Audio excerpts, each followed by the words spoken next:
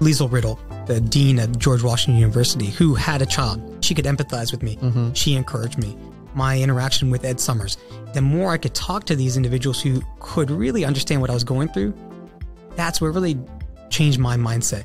And so when I came to LCI, it was the first time I felt like it was like coming out of the closet a blind person. Yeah. It was like this feeling of really being, okay, now I'm out there, let's do this. Because I don't want anyone else to feel that way, that they can't be their true self.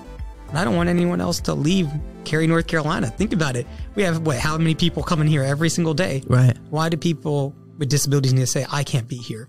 And that's what I want. I want people to be on that level playing field and be able to have the same experiences as everyone else.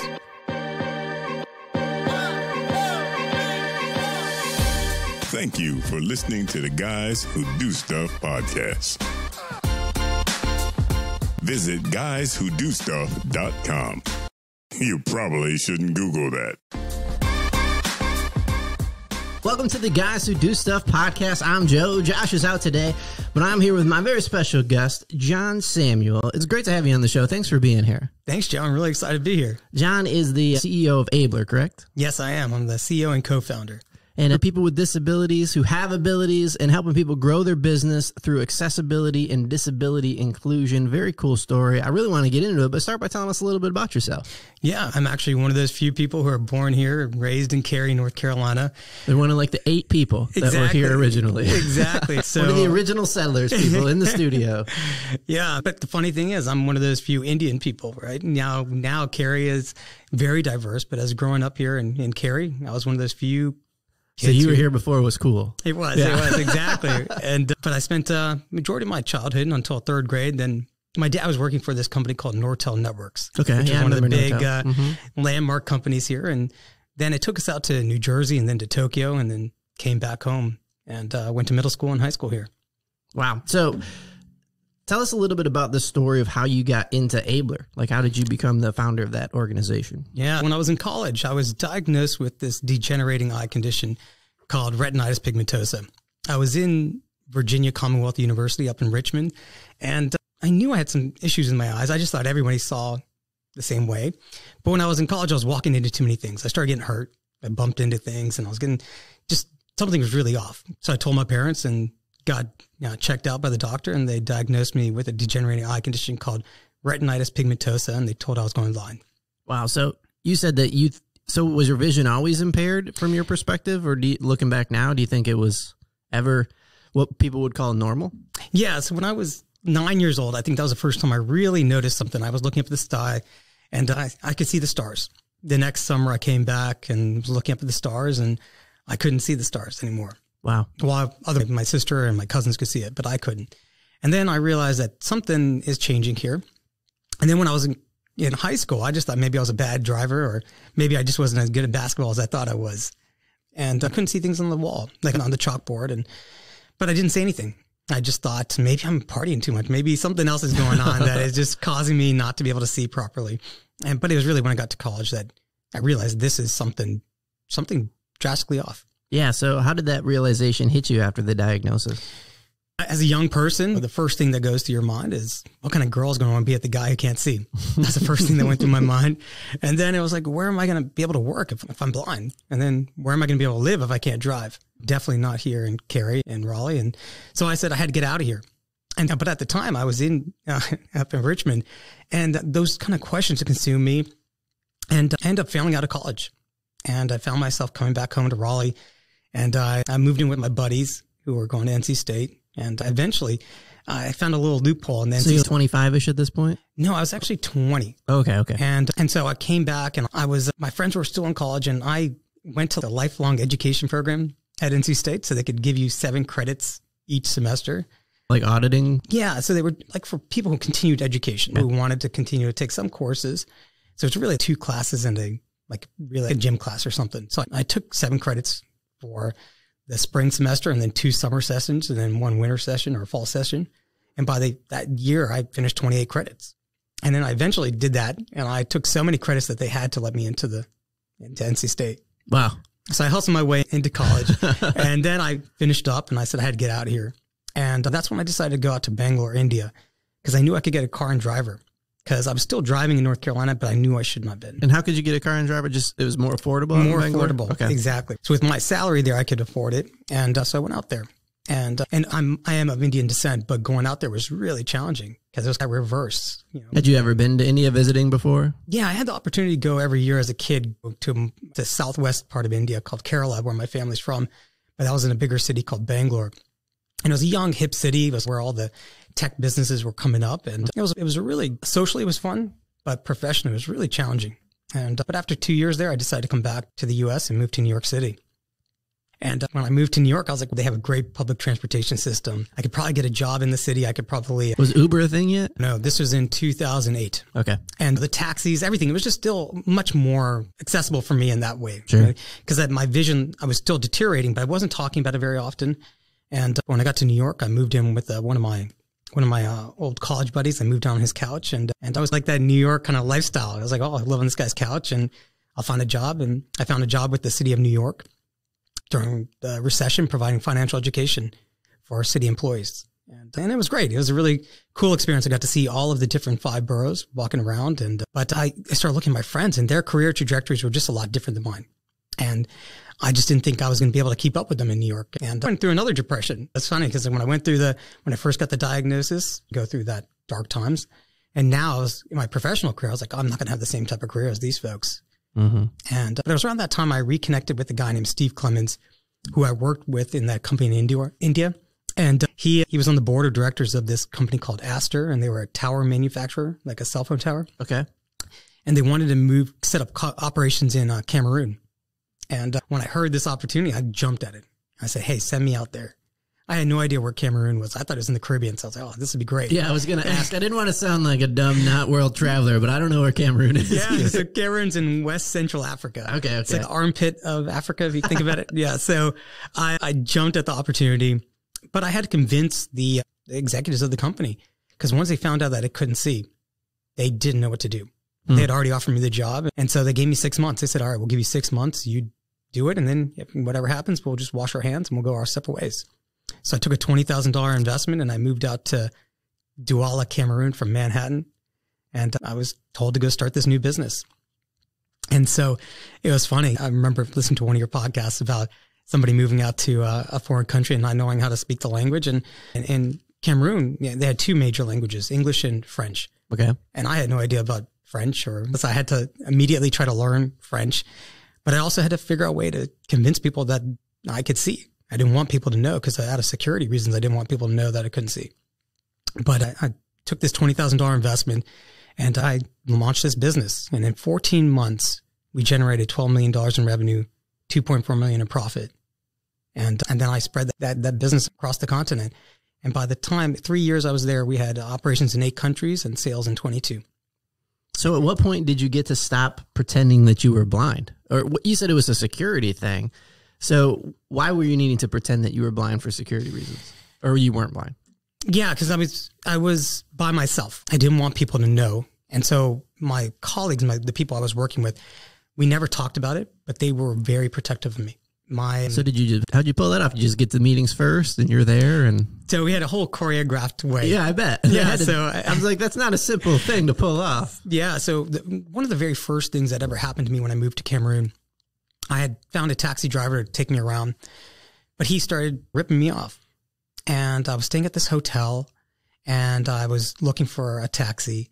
And this one taxi driver had noticed me that I couldn't see. And he told me, go back into the hotel. I'll come back and get you in a second. And he went out and he dropped off somebody, came back. His name was Blaze and he never left my side for 3 years. What a cool name. Yeah. But Blaze he became my right-hand man. Everywhere I went, he was there. He didn't know English that well, so it was good for him to practice his English with me. And I could practice my French with him. But he became my right-hand side. And then I built this team around me. And so I was operating out of this hotel. So you have startups who start out of a garage. I was starting out of this hotel. So I had 7 people in my hotel room. We'd meet in the lobby of the hotel, and that's where I'd have my meetings. So I knew exactly where I was going to sit. We'd go to the same restaurant for dinner or meetings like that. And my coworkers would pull out the seat for me out of respect, right? People were like, oh, that's how the culture is. But they were actually just making sure I knew where I was going to sit. And so we had a whole choreographed way of getting around.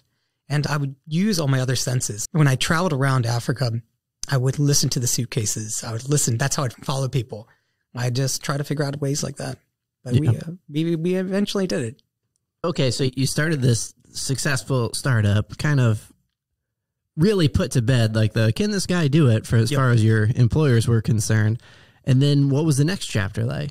Yeah, so right before I left Africa, I really set 2 goals for myself when I moved to Africa. I said, hey, I want to be a top 30 executive under 30 in Africa. They didn't have any such records or anything, but I felt like I achieved that. And then the other one was I wanted to climb Mount Kilimanjaro. And that was really about kind of overcoming these physical challenges that I've been doing over my life, but I wanted to really do something. And on June 5th, 2012, I accomplished that goal. So with that kind of experience under my belt, I felt like I was ready to come back to the U.S. Yeah. And what was your experience climbing Mount Kilimanjaro? It was awesome. I heard one of your podcasts that you guys did with somebody who climbed Mount Kilimanjaro and shares his business case around it. But mine was a little bit different. I was going with just one of my buddies, and we had 2 guides, and we had a couple of porters who were helping us. So smaller group. A much smaller group. And the first day, I tried to explain that there's like this launch meeting, like this kickoff meeting, like, all right, this is what we're going to be doing. And I told them, I said, hey, I have this vision problem. And they're like, oh, you're going to do it well. You're going to do it perfectly. It's going to be fine. And after the first day, they said, oh, you're not going to make this. And they said my friend was a lion and I was just a man. You're not going to just put me down. I was like, oh, gosh. But then it fueled me. I said, I'm going to do this. And it took us 5.5 days to get up there. And it's interesting. A lot of people go, when they try to climb a mountain, they go up and they come back down. They acclimate. Because I walked so slow, we didn't have the time or the need to actually go up and down, because it took me just as long just to go. You were acclimating along the way, basically. Acclimating along the way. And in the other podcast, you talk about people coming down on stretchers. We didn't have that type of medical attention, but we saw people just on the side of the mountain who just didn't make it. And it was like the tortoise and the hare. We were the tortoise who just slowly made it up there, and we summited it, and it was probably one of the highlights of my life. Wow. Took you 5 days. 5.5, yeah. Yeah. What did they take back, the "you're just a man and he's a lion" phrase? It was funny because afterwards they all want to take pictures and put it on their brochures, and I was like, no, this is exactly right. But no, they were really good people they did get to empathize and understand that proximity builds empathy. They spent the 5.5 days with me, and they saw how I overcame challenges and how my friend would communicate. Yeah. And that was really one of the key things. And my buddy would communicate and talk to me what I was about to come across on the journey. And that was really, it brought us closer. And it was interesting when we were going to the bathroom, there were just holes in the ground. And what's love when your buddy will line you up to go to the bathroom in a little hole. It's like the weirdest version of the crane game. Little left. Exactly. So that's love. And that was one of my best friends. And he's still a big part of my life. And but do you still keep in touch with Blaze? I do. Actually, before I left, I bought him a laptop so that he can reach out, and he stays in touch on Facebook. And very cool. It's just a really, that's one of the best things in my life is I've had these amazing people throughout my life who've really just supported me and been my allies, and they're the ones who've gotten me to where I am today. So you summited Kilimanjaro. Yep. You feel like, all right, I did what I needed to do here in Africa, and you're heading back to the States. What was your plan coming back to the States? I wanted to do my MBA. And so when I was thinking about places in the U.S. where I could go, I was thinking about New York City or Washington, D.C. And I started reaching out to different colleges or universities about my interest in their programs. And only one program reached out with a unique note or something. And it was the dean of the business school at George Washington University. And for somebody who had failed out of college, it was really amazing to see this person who was interested in really talking to me. Yeah. And so she asked me to come out and visit them in Washington, D.C. And I went to the campus. It was right in the middle of the city, public transportation everywhere. And I thought this was a really good fit. The people I met were great. And I was like, I'm already in D.C. I might as well go to Georgetown. And I went over to Georgetown's MBA office.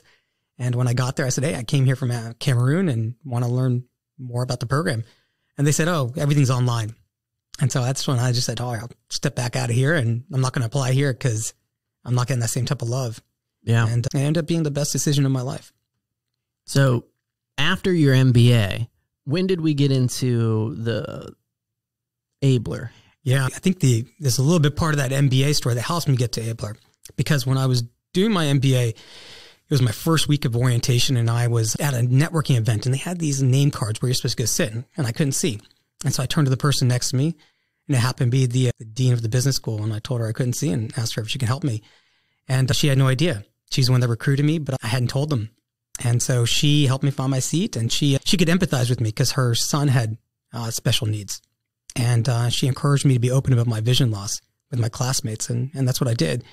And I often say that was the first time I could be my authentic self and I could open up my heart. And I met my wife and in the program, and I was starting to look for jobs after my MBA, and I just couldn't find anything. I was doing a great job on these phone interviews, but when they met me, they weren't expecting a guy who couldn't see. Because I didn't want to disclose it because I thought companies would think it as a liability. And so after my MBA, I ended up landing on my feet with a crowdfunding platform. But in 2017, that company folded, and I found myself without a job. And now I had a wife, and we just built a house in DC, and we just had a baby. And the stress of all these things just caused my eyesight just to deteriorate even faster. And I didn't know what was going to happen to me. I can no longer see the computer screen now. And so at the time, my buddy sent me this article about this software that was designed at SAS over in Cary. Mm-hmm. That was designed to help people who are blind visualize graphs and charts using sounds. And I thought it was pretty cool. But what was really cool was the guy who designed it. His name was Ed Summers. And he had the same eye condition as me and lived in Cary, the same place I never thought I could ever live. Wow. And up until this point, I had never met another blind person. So I tried for a couple months to get in touch with him. No luck. And then finally my wife said, if he can live down in North Carolina, maybe we can too. And so we found this house online and we told my folks, and they got so excited, and they never thought I was coming home. Yeah, because your folks are still here then? Yeah, okay. Exactly. And my dad immediately jumps in the car as we're talking to him on the phone to go look at this house. And he's we're looking at the house. Your dad's like, yeah, okay, I got the GPS pulled up. Where are you at? I'm driving. Exactly. He starts driving, and when he's driving, and he starts yelling at something. I was like, what are you doing, Dad? He's like, oh, there's a blind guy on the road. Maybe it's the guy you're trying to get in touch with. It's like, Dad, please don't yell at blind people on the road. It's like, don't yell at anyone on the road. He's just helping out. Exactly. And he's like, all right. Gets out of the car and walks over to this guy and says, are you Ed Summers? And the guy says, yes, I am. Oh, what are the odds? And my dad says, my son's on the phone. He's trying to reach you, and just puts the phone in this poor guy's ear. And is this the way your dad's life works for him? He's exactly. Just, drive to the house. You got to find this guy. Ed Summers. That's probably him. Exactly. My dad, he was an executive in Nortel, and you can understand how he got there. This guy who he goes for it. He always gets the meeting. He got the meeting with Ed. So you're on the phone with Ed. How's that conversation go? So after apologizing, I was like, hey, can I come down and meet you? Sorry about my dad. Sorry about my dad. And he's like, all right, I'll have coffee. So I came down and met him for coffee. And here I am meeting this guy at Starbucks over on Harrison and Weston Parkway. We're sitting outside, and we're having this conversation. He starts emailing conversation introductions for me. And I'm like, how is this blind guy doing this? And he opened up my eyes to this whole world of accessibility and voiceover and screen readers. And what year was this? This is in 2017. Okay. And around that time, April, May 2017. So tell me a little bit about what's different between accessibility programs than what most people would think of when they think of voice over text like Siri or Alexa. Yeah. When we think about accessibility, the screen reader is really about reading what's on your computer screen, that overlay. So it's reading all the different apps. Okay. And so it can read emails. But we're using keyboards. Instead of using a mouse, you're using your keyboard to navigate everything. So on your iPhone, you're swiping left or right, and it's going to read you the different lines, words, whatever you want it to. And so when Ed was on his phone, he was doing it because the saddest day for me was the day I had to give away my BlackBerry. The tactileness was gone for me. Yeah, we all miss the QWERTY keyboard. Exactly. I was like, well, I can't feel it anymore. I can't do this. I was like, how am I going to use my phone? And here's this guy who's totally blind and just zooming through, doing all these things. And I thought it was cool. And he told me, he's like, hey, I got one piece of advice for you, man. He's like, if you want to continue your career trajectory, you're going to have to learn as a blind person. And so I went back to DC and I was like, what does this mean? Really? And I'm fighting that. You've been avoiding disclosing it at all costs because, in your words, you thought it was a liability. And he's telling you to lean into it. Exactly. He told me about all these diversity and inclusion programs and companies here in North Carolina. You should reach out to them. So I did. And I didn't get a single call back from anybody. Not one. And I told Ed, I was like, man, I'm struggling here. I can't find a job, and I'm disclosing it. And I was wondering, I was like, if somebody with my experiences, my education, and my privilege can't find a job, I can't imagine other people with disabilities. And that's when I got to introduce you to someone. And he introduced me to the president of LCI. And who knew that the largest employer of Americans who are blind was based 7 miles from where I grew up in an old Nortel building. Wow. And so I met with Jeffrey Hodding, and he was talking about wanting to create new technology-based jobs. And that's what I joined LCI to start and to create a new business around that. So what were some of the hurdles? So you said LCI was the largest employer for the blind. Yep. And strategically located 7 miles from where you actually grew up, which is crazy to think about. But they wanted to create jobs in the tech field. So what were the obstacles that they had to overcome to create jobs for, I assume, jobs for blind people in the tech field? That's correct. So when we started thinking about it, I looked at our office, and we had a customer service department that was like 13 people, and 11 people were blind or low vision. And I said, all right, let's take this and we can do something like blind sourcing. Let's go to different companies. Let's get carved out of their call centers. But when we started looking at the call center software, we realized it just wasn't accessible. And that means that it can't be used by that assistive technology, that screen reader. So I assume there has to be some kind of language or hooks that will allow the screen reader to figure out what's on the screen and read it back. Exactly. It has to be labeled properly. If you think about web development, if you do your best, like actually follow the rules and the best practices, it's going to be accessible. But often trying to cut corners or just make it faster. Yeah, people want to buy that $20 website from. Exactly, right. They want to get that generic template that's not going to be accessible. And that's why you really need to work with actual web developers. And that's one of the things that we just saw, the software just wasn't accessible. And so that's when I said, let's take a step back and let's pivot and let's focus on digital accessibility so that we can ensure that people of all abilities can then access this information, because then that's the only where we're going to set them up for success. Yeah, so you're like, that's a problem, but let's tackle this ginormous problem with digital accessibility, because now you're talking anything you consume digitally, correct? That's correct. We start thinking about the barriers that were hindering people who are blind. Why are people who are blind or people with disabilities not in the workforce?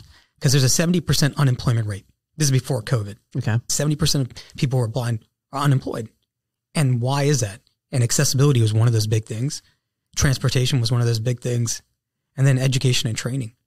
And then also, I think you have to think about the culture mindset of people. That could be the fourth problem. With COVID, transportation is out of the picture. Leveled the playing field in a sense. Yeah, that's one of the silver linings. When you talk about the silver linings, we figured out how to do all these jobs remotely. Yeah, giant companies that were afraid to work from home for forever because they didn't know if it was going to work. Figured that out in the first month of COVID. Right, they did that pretty fast. Right? It's like, oh yeah, it turns out Zoom, Teams, all that stuff does work. Look at that. Exactly. And so that benefits the disability community where transportation is such an issue. But that accessibility was one that we were going to tackle. And so when we think about what we wanted to do is really eliminate the digital divide. We wanted to create pathways for employment. That's getting the education training for people. And then also changing the mindsets of companies and organizations. And so that's what we started thinking about. Those are the major barriers that we had to tackle. And so we first started off with the accessibility services, and that's what LCI Tech started to launch. And so how did it go from LCI Tech to Abler? Yeah, so in 2019, beginning of 2019, so I mentioned the diversity and inclusion folks who did not reach out to me. I was contacting them. No company was replying to me. When I got the job with LCI Tech, I realized I'm going to get involved in this diversity and inclusion space. And I started to attend all these, Raleigh Chambers, DEI, task force, and so forth. But it was really about a compliance issue. It still felt like there's this whole idea, but it was really made up of people who were in HR or a legal compliance piece. But I was at this tech conference in 2019, and I heard the CEO of WalkWest, Donald Thompson, speaking about diversity and inclusion in the tech space. And it was the first time I heard somebody outside of the traditional DEI community talking about it, and specifically in a business context. And so he offered to meet anybody for coffee, and I jumped at the opportunity. And he never thought about people with disabilities in the diversity and inclusion context, and he didn't think about people with disabilities in the tech world. And so we kept in touch, and he said, there's something here. Yeah. And 18 months later, we launched a new joint venture just on October 5th of this past month. And it's a joint venture that's really focused around removing the barriers that have hindered people with disabilities from all aspects of life, including entertainment, education, retail, and employment. Yeah, you mentioned like the three things that you guys are working on: eliminating the digital divide. So that's the stuff you're talking about now. Yep. Creating pathways through education and changing the mindset of companies. I have to imagine of those three, changing the mindset of companies is the challenging one. That really is. And so That's one of the big things we're trying to do right now. It's really providing consulting services and training. Right. So we're right now in the process of creating a disability inclusion training module, which we're going to launch in early 2021. And so that's really about breaking down those barriers from the recruiters to the hiring managers to the training and development folks, so that we can get all the buy-in, because it can often come from the direction can come from the CEO level down, but then it's those people who have to actually execute it. And that's where we really want to make sure that the people who have to execute the vision of the leader, the leadership team, that they're going to have the tools and be ready to be able to accomplish that. And I think I'm looking at your website now. It's Abler360, no E. So it's ABLR360.com. And there's a stat on there that says $6.9 billion annually is the amount of money that e-commerce retailers might be losing annually to their competitors with more accessible websites. So there is a strong driving financial factor to fix the accessibility issues on your platforms as a company, for sure. And I think that was probably the point that people get immediately right off the bat. But then, as you said, dealing with HR people and helping them understand that inclusion is the right thing to do for their company, when it probably from a company standpoint just feels like more work. Yep.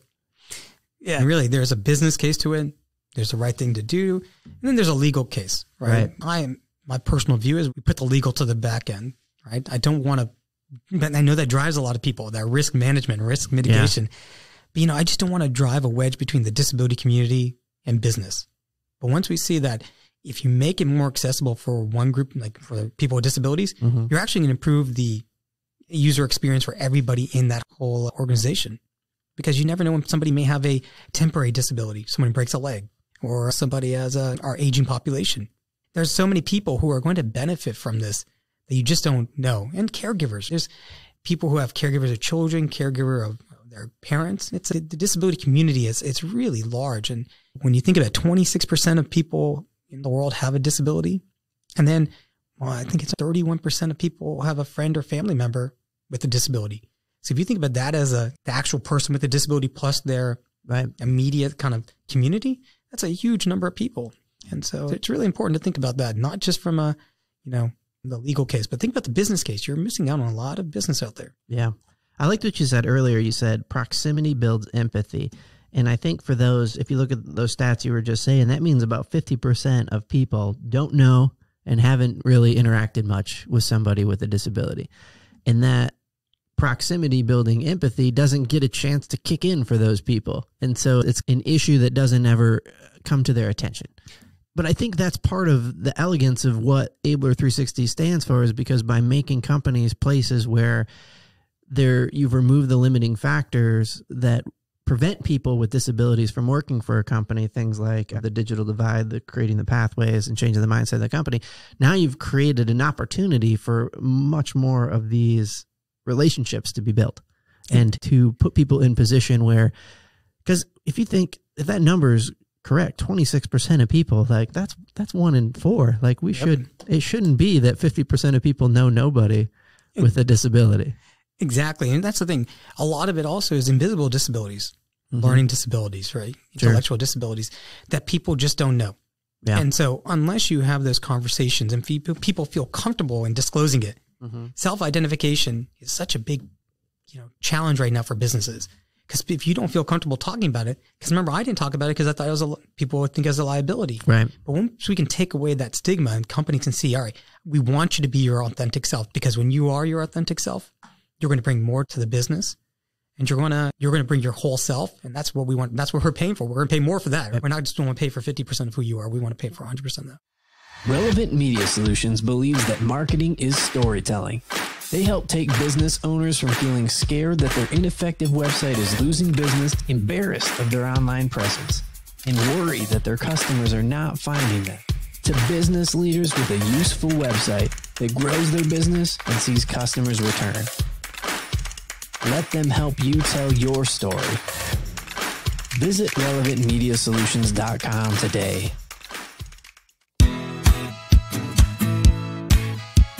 This show is produced at Podcast Carry, a professional studio making podcasting simple and fun. Located in Vibe Co-working in Cary, North Carolina. Want to start a podcast to create great content for your business and establish yourself as a thought leader in your city? Go to podcastcarry.com. Connect with your audience. Grow your brand. Was part of your journey of not disclosing about your disability, was that solved after you achieved some kind of personal success? Like you went to Africa and you did what you wanted to do. You grew the company. Or was it more of an emotional, personal thing? Was it the conversations with people like Ed Summers of saying, you should probably lean into this instead of hide this? What was that transition? Because now I think it's something with Abler360.com and your company and what you're doing. It's obviously not a back burner thing for you that you're trying to hide from people anymore. Although it's a really cool premise of a cool like 90s like heist movie to trick people into thinking like you got this team around you and this ballet of people not knowing that you have the disability. But so how did that journey play out for you?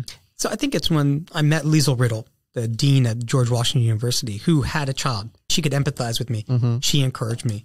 My interaction with Ed Summers, the more I could talk to these individuals who could really understand what I was going through, that's what really changed my mindset. And so when I came to LCI, it was the first time I felt like it was like coming out of the closet a blind person. Yeah. It was like this feeling of really being, okay, now I'm out there. Let's do this. Because I don't want anyone else to feel that way, that they can't be their true self. And I don't want anyone else to leave Cary, North Carolina. Think about it. We have, how many people come in here every single day? Right. Why do people with disabilities need to say, I can't be here? And that's what I want. I want people to be on that level playing field and be able to have the same experiences as everyone else. What's life like different now that you are your authentic self? You keep using that phrase there versus when you were trying to downplay or not disclose. Yeah, I wouldn't be here, right? Josh saw me at the pumpkin patch because I was open about using my cane. And before, I didn't use a cane. It was only after, it took me a year after joining LCI even to start using a cane. And Ed Summers had to tell me, he's like, dude, we're friends now. You got to go use a cane. Because I was walking in, we were going to the Starbucks. I was embarrassing him. I was walking in his stuff. He's just navigating with his guide dog. And here I am bumping into everything. But it took me some time to really come to grips with it. And once you're able to use that white cane, now everybody knows. There's no hiding it, right? When you see that cane. Yeah. And that's part of it. And once you're able to do that, it's really liberating. And it's a great feeling. And every day I'm really excited. I just posted something on LinkedIn yesterday about how daylight savings time, when it just ended yesterday. And that's like the worst day of the year for me because I lost an hour of light. But now with my cane and the assistive technology I use, I've leaned into it, and now I have a whole nother, every day is the same for me. I don't have to care if there's light outside or not. I know I'm comfortable getting around no matter what. We got to have a guest on, Matthew Schwab, and he used some of the same language that you're talking about, inclusion and being your authentic self. And I think that there's an awakening, it seems like, in the disabled community about, hey, we're not going to let this perception that people have of ourselves continue to be a limiting factor in the way that we want to live our lives. And then there's also in that movement this idea of we demand equality in workplace situations, which from a common sense standpoint is, of course, that should be a thing. But like you're saying, it's got some challenges. So let's talk through, what does Abler360 do? What kind of services do you provide, and how are you making a dent into that?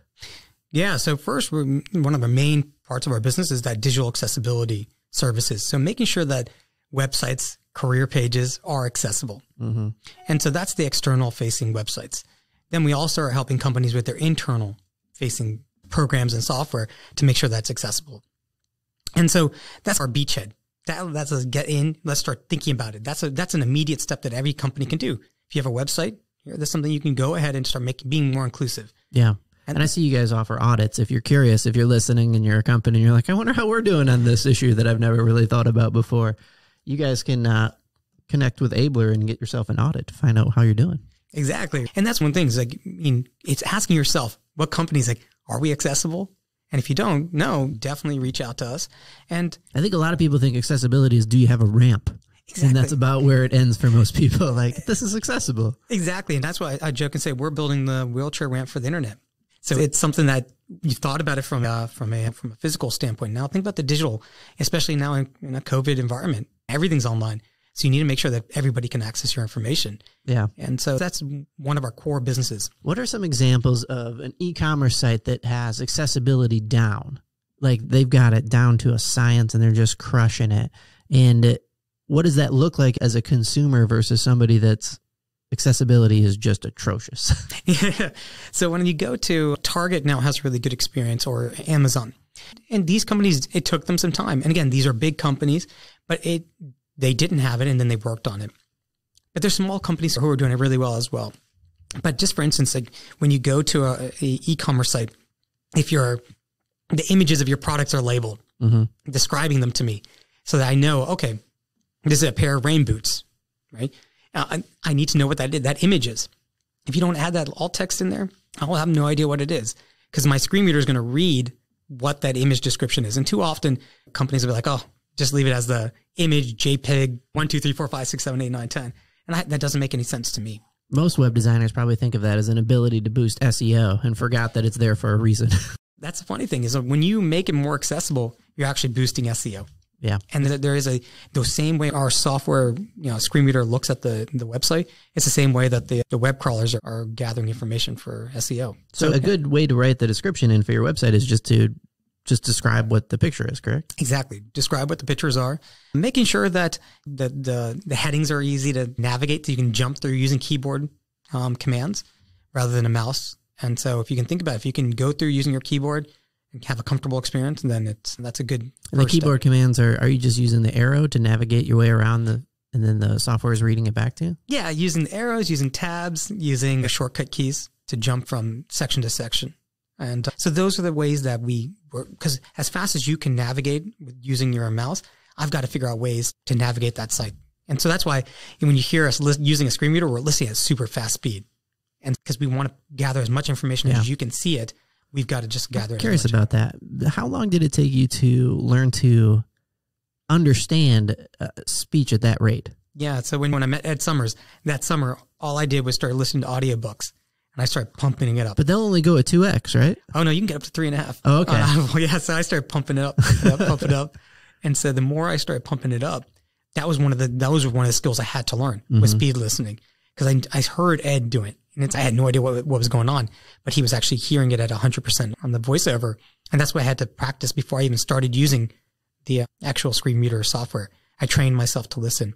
And it's funny when I show people this, now my sister, my friends, they're all speed listening because they can get through so much content. Yeah. I listen to your podcast at 1.5, 2x. So it's so funny for me to hear your actual voice versus. Yeah, I'm like, why is that guy so slow right now? I didn't know he was so slow.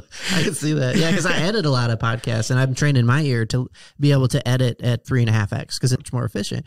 And at first it sounded like gibberish, and then like a couple of weeks go by and I'm retaining half of it. And what I realized is when I'm reading a book, I'm actually reading at the pace that I'm training myself to hear at. But it's just that skill was not developed in my brain. The wires weren't connected somehow. It just took a lot of practice. Yeah. But it's a skill that everyone, you are a perfect example. Everybody can, it doesn't matter if you have a disability or not. It's not like I lost my eyes and I have a new sense of, but this is something that everyone can train themselves. And in today's environment where we have so much content, it's a great skill for anybody. Yeah.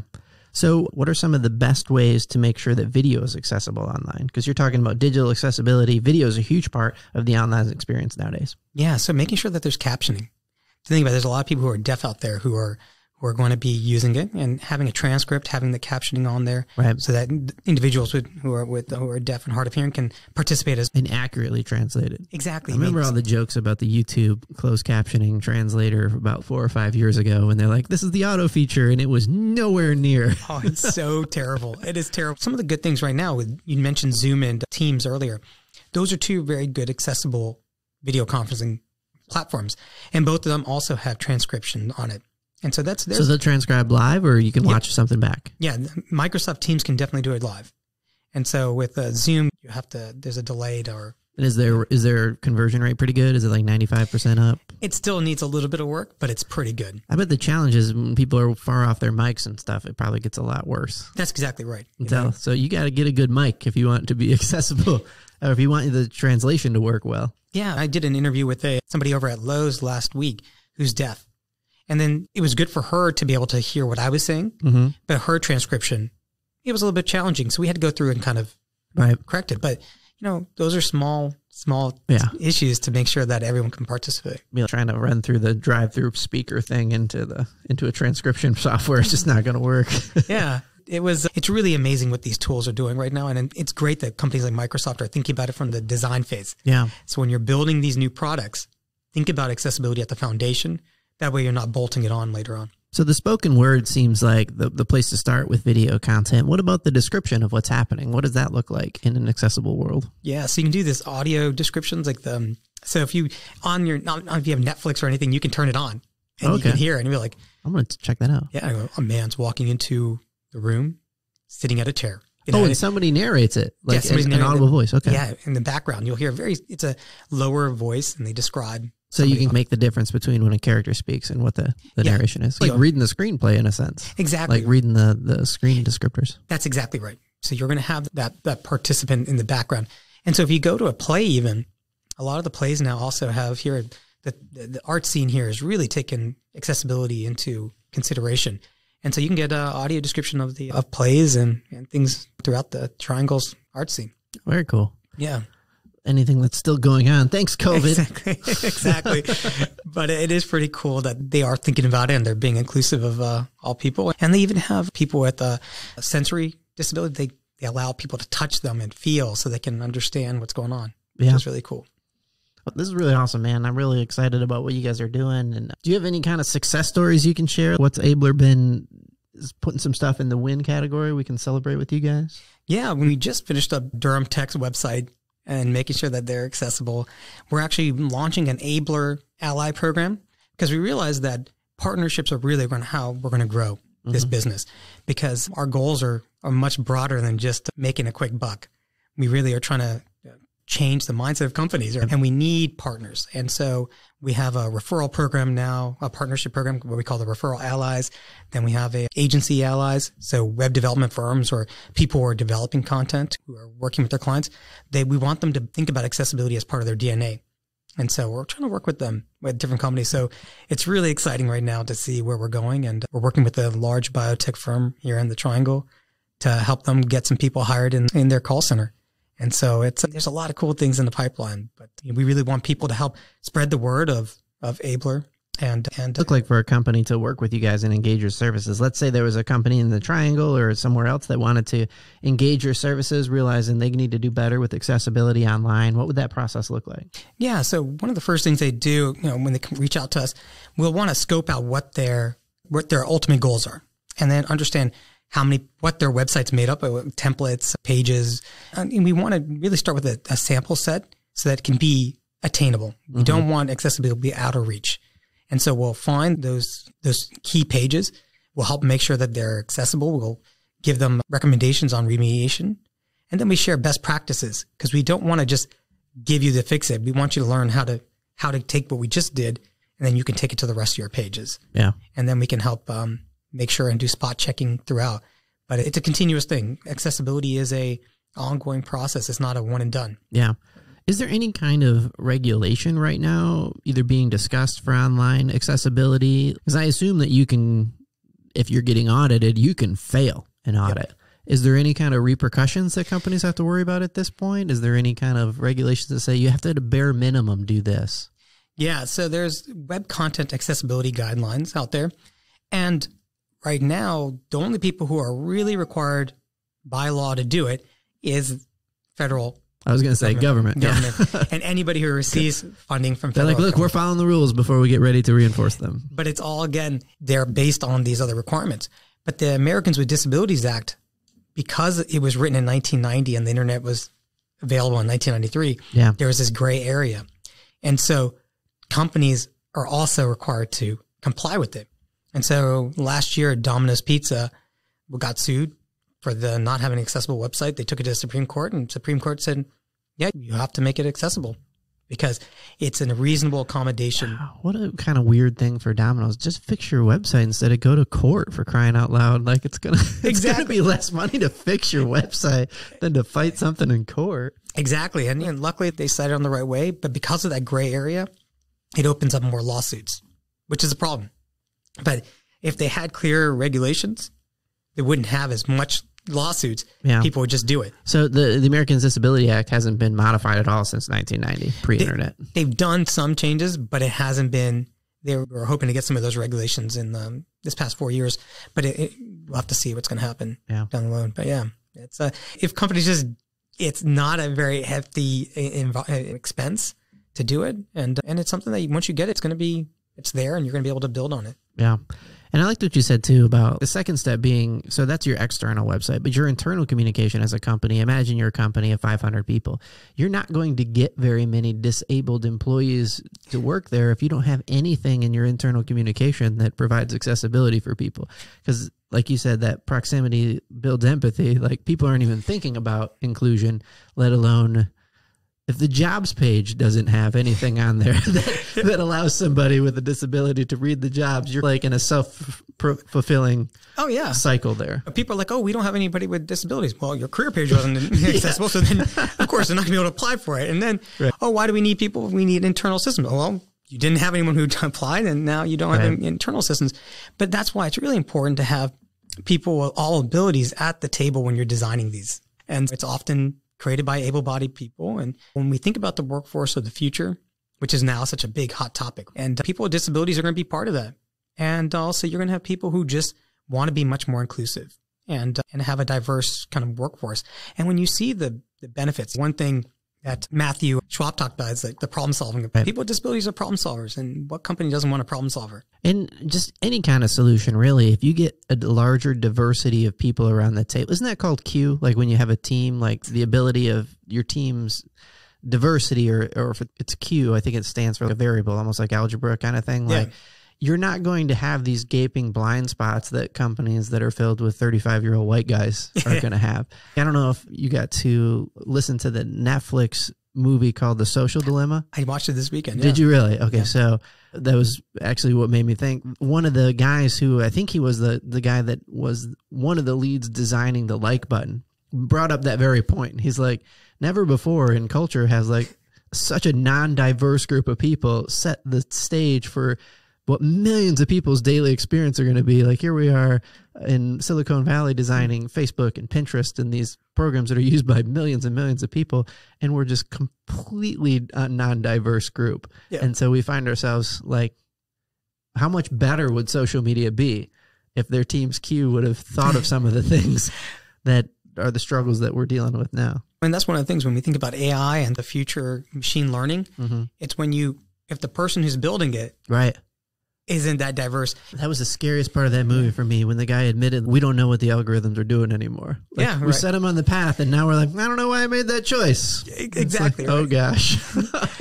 But we don't realize how much we're using machine learning, whether it be with looking at resumes, but then certain resumes, it's going to be looking for a specific resume type. But if somebody with a disability, I was lucky to continue working throughout my vision loss. But some people may have a gap, but because of that gap, they may have been doing something. Well, they may have been incarcerated, but now they're going to be out of the queue, out of the equation, because the algorithm didn't, sees it as a poor candidate. And if you're not aware, you haven't looked for a job in a while, when you apply now online, you have to get past an algorithm to have a human look at your resume nowadays. So it's not just as easy as, oh, I know Jim and I'll just send this over here. When people apply like on Indeed or a job site or whatever, there is an algorithm that is designed to catch through keywords and through what makes the algorithm work, what could serve up the pile of job leads that they're actually going to have a human review.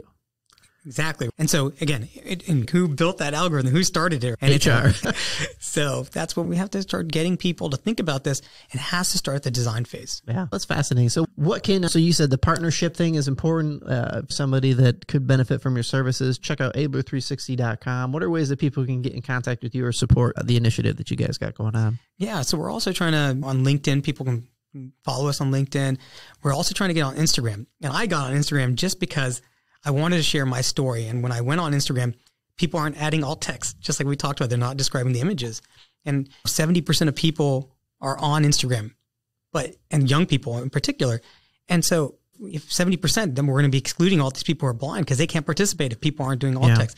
So I've been getting on there now. And is alt text on Instagram just writing a description of it, like using the actual feed under it? Exactly. So if you go to... So people are just taking pictures and that's it. Here's my picture. Oh, so you can do the comments. And then when you go to, there's advanced settings. And then there's something that says add alt text to help people who are blind.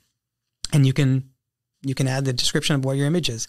Doesn't take any extra real work. It just describe what the picture is. And so we're on Instagram with ABLR360. And then my Instagram handle is John, Johng Samuel, Samuel. And so on Instagram, wouldn't on it be LinkedIn, something if adding alt text boosted you in the algorithm so you actually became more popular on Instagram? Exactly. And that's what it was funny. I was watching a YouTube. It'd be hard to believe that it wouldn't. Why would they put it there if they wouldn't put it in the algorithm? Exactly. So, and it has those keywords too. So it's still going to be... Right, it's another place to write your keywords, yeah. Exactly. So it still has those keywords. And so it's under advanced settings, you say? Advanced settings. And so on LinkedIn, you can do it. You have to, if you're posting a picture on LinkedIn, you can do it only on the computer, on the desktop. You can't do it on your mobile phone. But on Instagram, you can do it on your mobile phone and you can do it on your desktop. But most of them, Facebook and Twitter, social media has it. It just takes that extra step. Do you think we'll ever get to the place where there's going to be a tool that will be able to add alt text, like some AI tool? Like I know that the reCAPTCHA images that you see from Google, that that Google's just reCAPTCHA is just training some AI, and you're just helping out when you're filling out a form. Find the traffic lights, and then you have to click it. So you're training it. We're all helping. We're all helping train this algorithm. How far off do you think it is from being useful? And that's when, so there is AI. That's one of the pieces they've added. So they now automatically add description. But it's completely off. It doesn't tell me. It's like the early YouTube thing. Exactly. And people are trying to bring AI to accessibility. But at the end of the day, nothing is going to beat an actual human going and doing the testing. And that's what Abler is really about, is we actually employ people with disabilities to do the testing, because who knows it better than an actual person who's using assistive technology and going through it. Yeah, you're always going to get a much better white glove experience with a human touching it than relying on an algorithm, for sure. Exactly. That's awesome. Thanks so much for coming on, John. This was a ton of fun. Yeah, no, this is awesome. Thank you so much. And it's great to actually hear you in person. And my super slow voice. Exactly. I wish you guys continued success, and I hope you guys have a great day. Thanks for listening. We'll see you next time. We love making this stuff for you. You can help us out by subscribing wherever you get your podcasts. Get unstuck, tell a better story, and have a good answer to the question, what are you doing today?